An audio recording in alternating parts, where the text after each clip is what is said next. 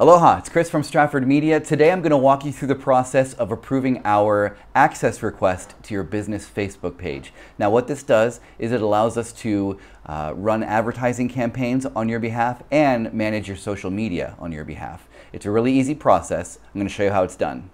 Once you're logged into your Facebook page, you should open up your business page. From there you should see a settings option. Click that and then click on Page Roles. This is where you can manage all of the people who have access to your page. Under Agencies, you'll see a request from us, and we'd like admin access, which allows us to make posts, make changes to your page, run advertising, and generate leads if we're generating leads for you.